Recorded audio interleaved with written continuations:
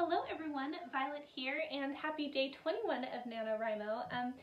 On the last video yesterday, I shared with you a few writing books that I've really loved and I found really helpful.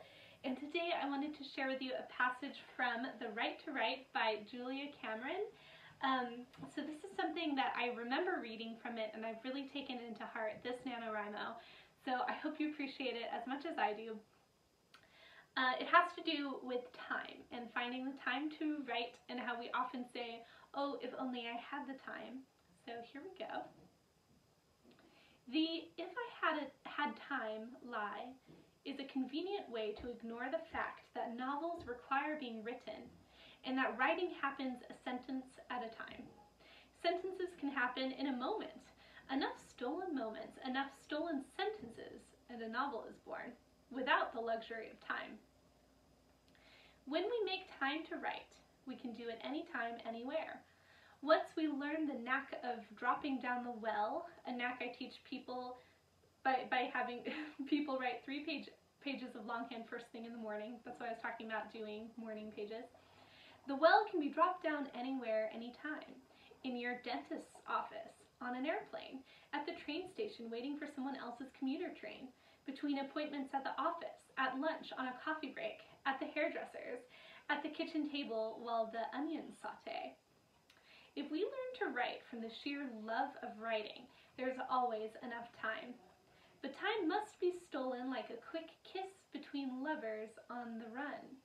As a shrewd woman once told me, the busiest and most important man can always find time for you if he's in love with you, and if he can't, then he's not in love. When we love our writing, we find time for it.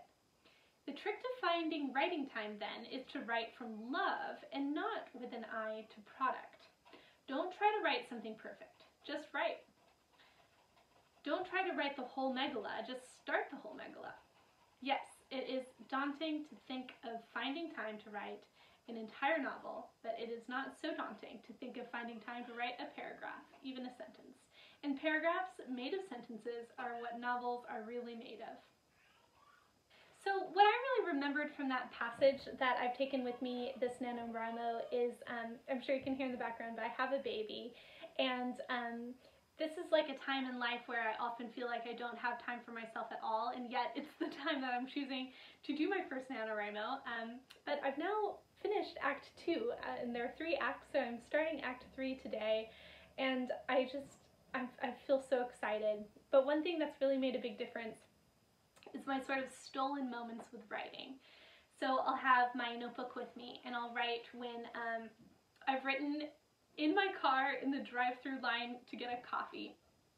I've written like when I was feeding my baby on the couch. There are many, many examples, but just the idea of like finding those stolen moments to write, and then those little pieces can make up a much bigger piece. And I think that that's something that I'm going to really take with me after this NaNoWriMo as well. So let me know your thoughts on that and that concept, and what's your relationship to time and writing?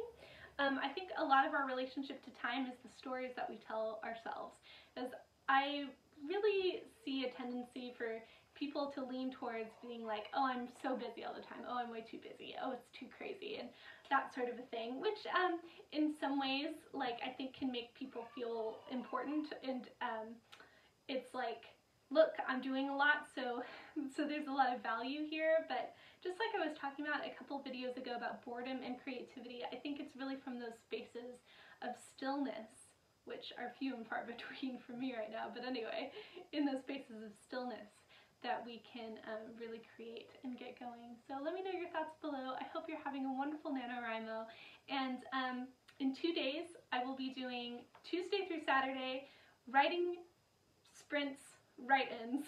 I'm like, what do I call it? There's so many things to call it. Writing sprints, write with me videos, live streams, write-ins. I will be doing it every morning, 9:30 to 11:30 a.m. Eastern Standard Time, so please come join me if you would like, and I hope to see you then, and otherwise I'll see you tomorrow for another video.